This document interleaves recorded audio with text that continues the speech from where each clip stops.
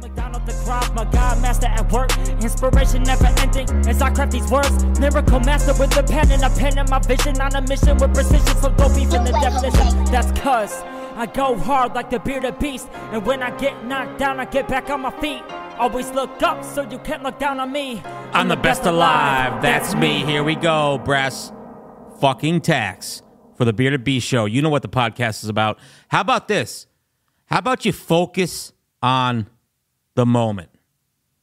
No matter what it is you're doing, whether it's reading, working out, or knocking out a task at work, or having a conversation, or something else, be present. Learning to fully immerse yourself in the moment is one of the most underrated skills you can develop in life. It also happens to be extremely practical when it comes to your success. When you allow yourself to go through the motions and let your mind wander aimlessly, it's impossible to put the proper intent and focus into the task that's immediately in front of you. Poor focus equals poor results.